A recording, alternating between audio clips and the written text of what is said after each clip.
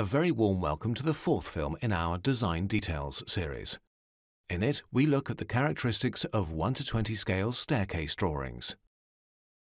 Stairs and staircases are complex elements with complex geometry. Designing stairs often involves a process of trial and error because it's very difficult to hold all the factors that will determine the design in your head at once.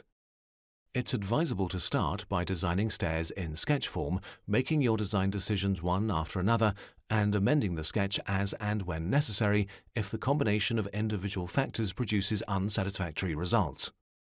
You will need to determine the pitch of your stairs, the number of rises, whether they will have closed sides or be opened with a well hole, the position of the top and bottom steps, the type of step design, the dimensions of stair flights and landings, the type of banister, the position of the nominal landing edge, the relationships between this edge and the well hole, and between the banister and the well hole, the banister start and end points on dummy stairs, how the steps are joined to the wall and the flight of stairs to the floor. You will not fully grasp the interrelationships between all these factors until you have drawn your stairs, so always work up a first version in sketch form before starting the drawing itself. You have already seen this staircase in the headquarters building of Stadtwerke Wolfsburg AG. It's what's known as a non-essential staircase. Let's take a look at a 1 to 20 scale longitudinal section through the stairs. Here we can see, for example, that the solid banister starts one going length before the first step. The main reason for doing this is to enable a person climbing the stairs to grasp the handrail before mounting the first step. It also shows the difference in height between the solid banister and the handrail at the top of the stairs.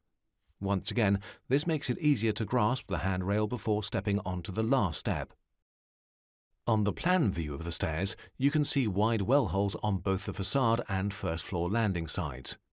The banisters are very wide for design reasons so that they match the width of the breastwork between the columns on the first floor. The top step of the staircase sits well in front of the ceiling edge so that the nominal landing edge is flush with the suspended ceiling.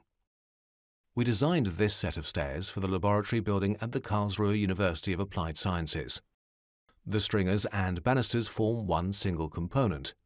The one-piece diagonal integrated stringer and banister is designed to disguise the presence of an intermediate landing required because there are more than 18 stairs. The section drawing shows how the difference in pitch between the stairs themselves and the handrail is concealed in the profile of the stringer banisters. The dominant design feature in our vocational school in Munich is a spacious main staircase with single flight stairs and intermediate landings. Both the section and the photograph show how the underside of the staircase, the handrail and the banisters run parallel to one another in a neat line. Summary: stairs and staircases are complex elements with complex geometry, and designing stairs often involves a process of trial and error. It is advisable to start by designing stairs in sketch form, making your design decisions one after another, and amending the sketch as and when necessary.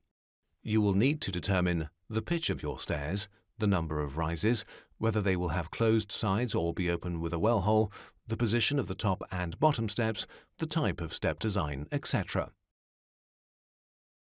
Please take a look at the fifth film in our Design Details series. In it, we consider the various different types of facade representations used in 1 to 20 scale drawings.